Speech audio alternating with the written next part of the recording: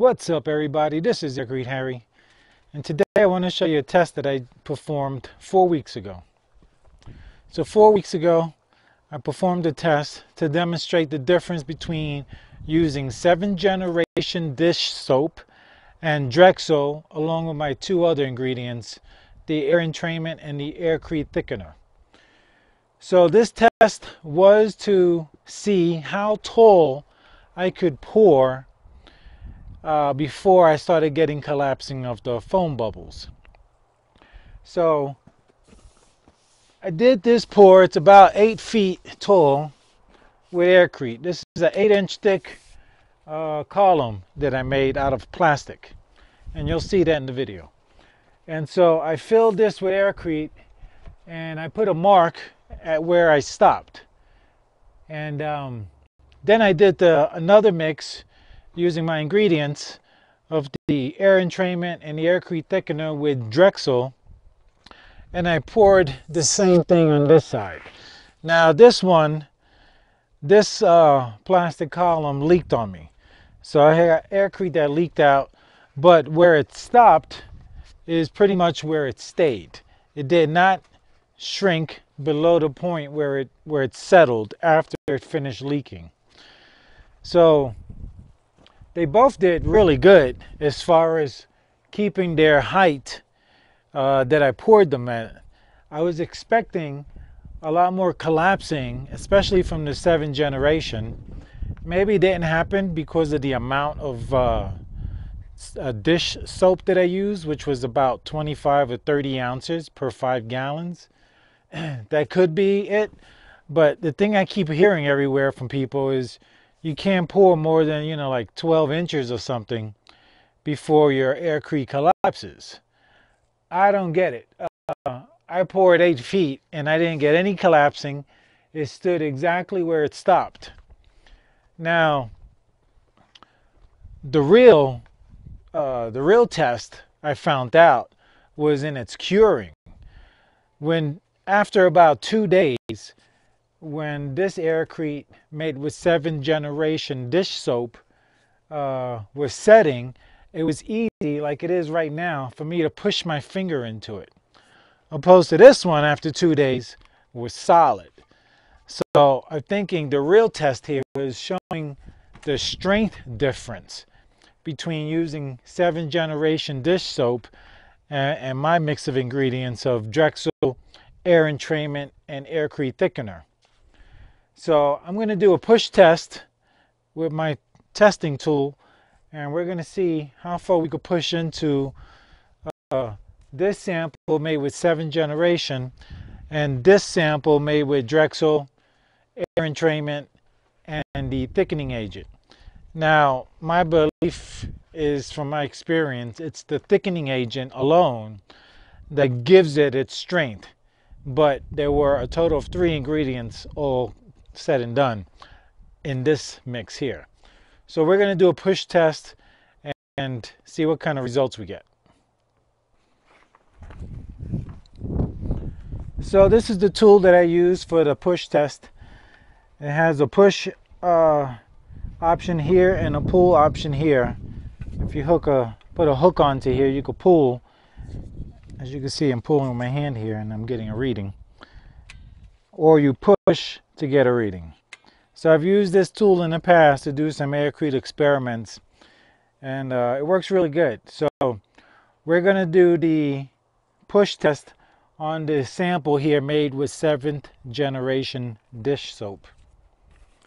So I'll hold this to the side and I'm just going to push as hard as I can, and then we're going to measure the depth of the hole. Okay, so after I push with this tool, we'll use the measuring gauge here to measure how deep the hole is.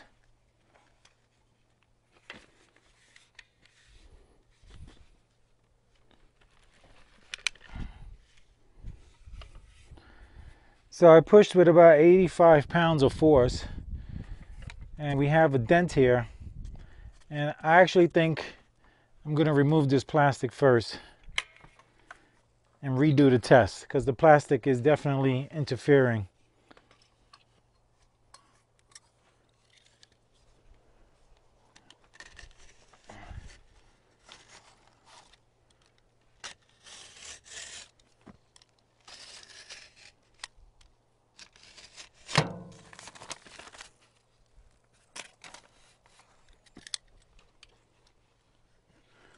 Okay, so I actually see a little void here.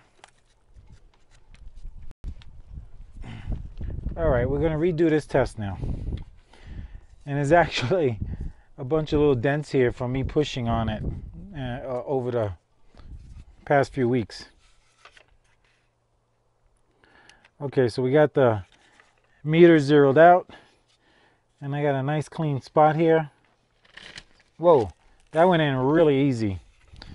That was 45 pounds of force, and it went in all the way. So let's see how deep that went in.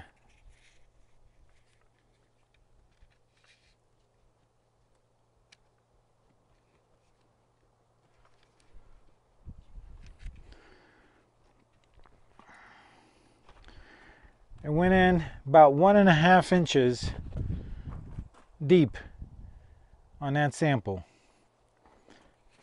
And again, even now with my finger, I could push into this, and it's been about 3 weeks already.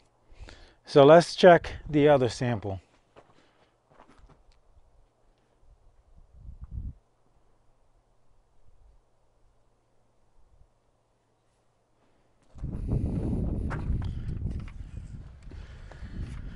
Okay, I'll do the same thing. I'll make a little window here so the plastic doesn't affect the test.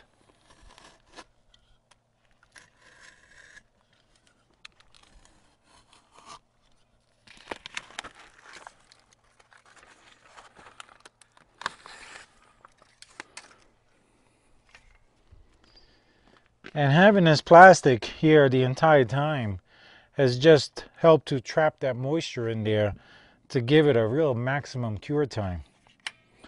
Okay, so I've zeroed out the meter. I'm going to push right here. I push with about 80 pounds of force, and I'll measure the indentation made. Zero out.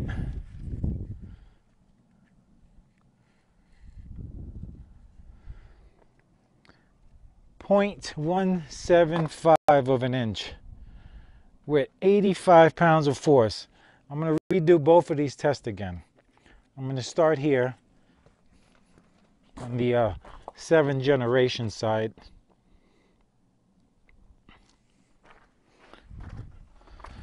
And pick another clean spot where I haven't pushed before with my finger.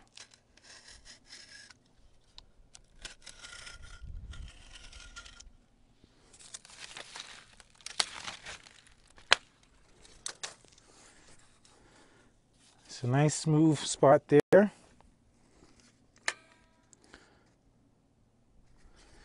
going to zero out the meter, and I'm going to push here as hard as I can. That went in super easy. That's about 39 pounds of force. I'll do it one more time. I'll zero out, and I'll push a little slowly this time.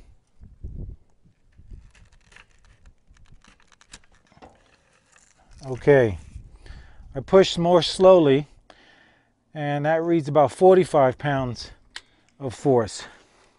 So we'll measure the last hole I just made. We're zeroed out.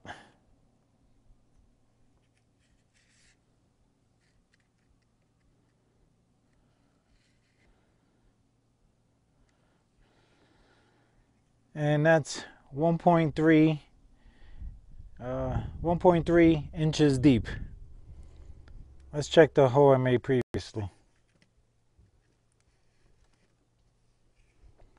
Yeah, it's 1.35, 1.36 inches.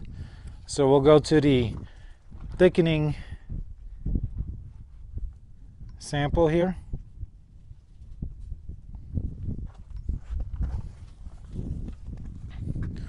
I'll do the same thing. I'll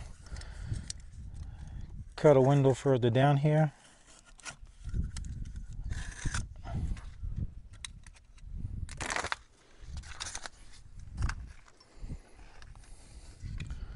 Zero out the meter. We're on 0. And I'm going to slowly push.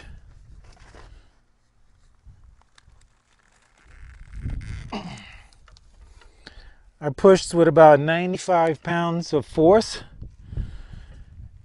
and that is solid. That barely even made a dent. We're zeroed out.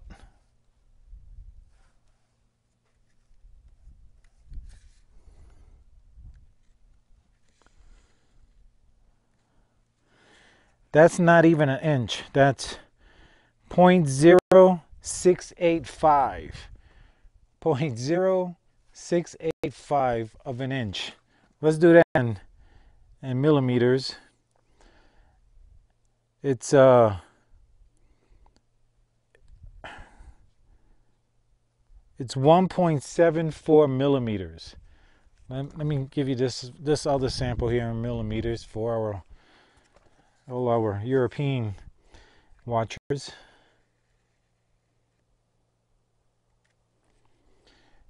33.65 millimeters. So there's a big difference there. Now the thing is, this sample was about this strength after 3 days. Yeah, it was really strong. I can't really tell you exactly. All I can say is I could not push it in with my finger. I didn't do the push test after 3 days with the meter. I didn't use this gauge here to see how deep I could go in after 3 days. But after 3 days, it doesn't feel any different to me than it did after the 3rd day of curing. I could not make a dent with this with my finger. And now it's been sitting 4 weeks and it is super strong. And you're going to see in the video how I made these mixes and how I pumped them, rather how I filled these columns up with the Aircrete Harry DIY Aircrete pump. Anyway, that was it. This is just an example of using a Drexel foaming agent in conjunction with the Aircrete Harry thickening agent. The thickening agent not only makes your Aircrete much stronger, but it allows you to pour at great heights. Now this test, had it not leaked, was going to demonstrate how I could pour 12 feet. And I'll just show you how tall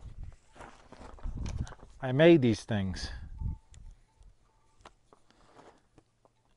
You see, this is a standard 8-foot shipping container. It's about 6 inches off the ground there. It's on a railroad tie. And originally I was going to pour this all the way up to the top. But after making one 55-gallon drum, this is as tall as I was able to pour.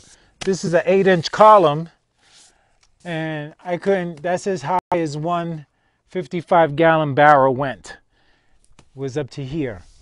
And I had the same thing on the other side, but this one leaked at the bottom, so I didn't get to get the same exact results as far as the height.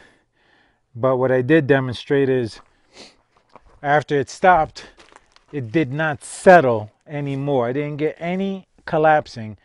And had I filled this to the top, I would not have gotten any collapsing, especially since the 7th generation, and you can see how weak it is. Look, I can chip. I'm using my hand to chip this away. And that's how much weaker it is. So if you're building an Aircrete dome, why build it weak when you can build it strong just by getting yourself the Aircrete Harry thickening agent and combined with the Drexel and air entrainment? But just the thickening agent is what gives you the strength. I've poured slabs on my domes where I've poured 1,200 gallons, about 30 inches deep. And the next day, I was able to stand on it. The next day, I was standing on the slab. And we're not even talking about 24 hours. We're talking about it was maybe 12 hours of curing before I could stand on it. At 30 inches deep. If you did a mix like this, Aircrete, you just sink right in with your weight. And you know, we had a workshop and there was multiple people standing on it. So it wasn't at maximum strength, but after 12 hours you could stand on it. That's pretty impressive. And I can tell you something else. I made this slab here, this little walkway out of Aircrete.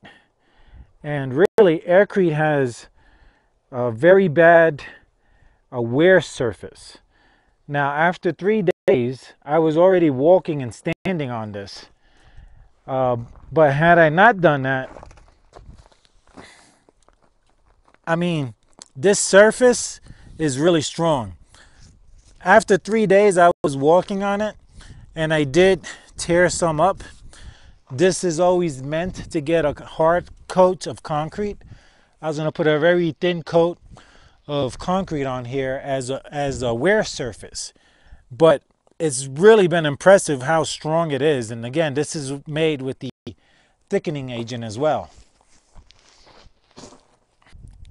Anyway, I'm Aircrete Harry.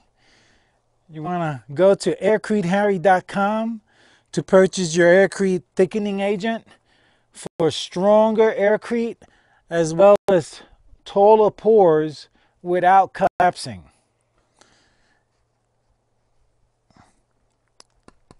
It's very impressive.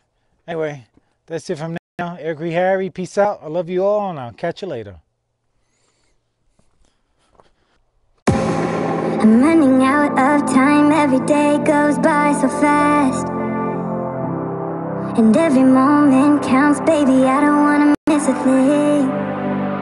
We can sleep under the stars, we can sleep under the stars, or hang out in hotel bars, driving somewhere in your car. We can sleep under the stars, we can sleep under the stars, under the stars.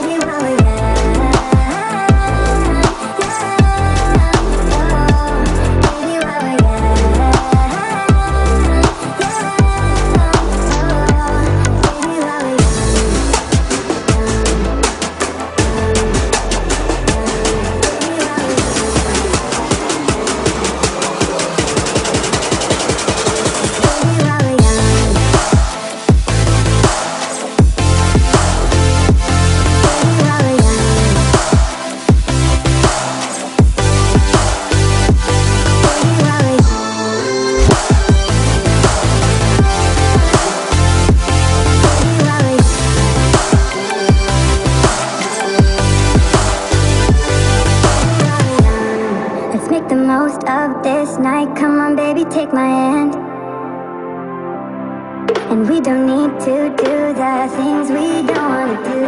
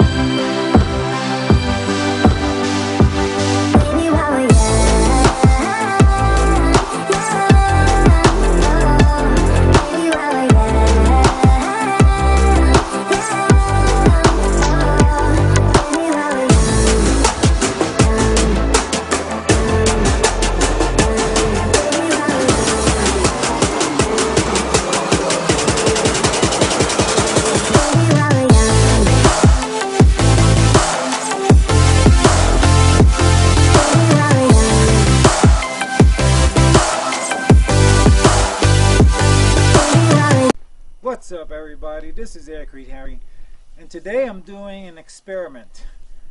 I'll be making Aircrete using the traditional method most people use, using 7th generation dish soap And we'll make the Aircrete, put it into the DIY Aircrete Harry pump, and we're going to fill these homemade columns out of plastic. Then I'll make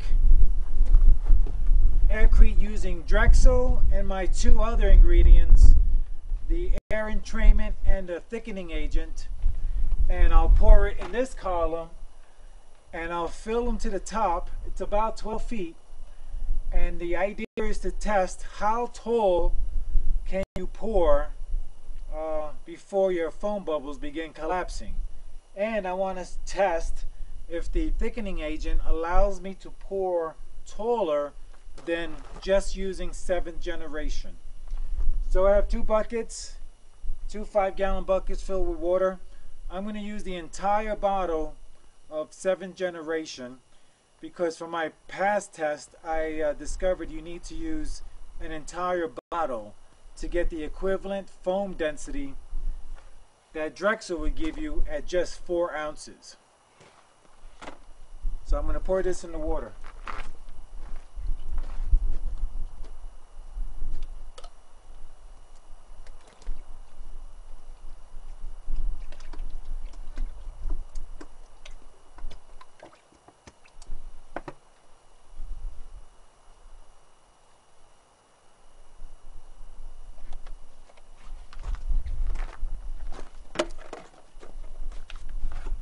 And I'm going to pour about 4 ounces of Drexel into the other bucket.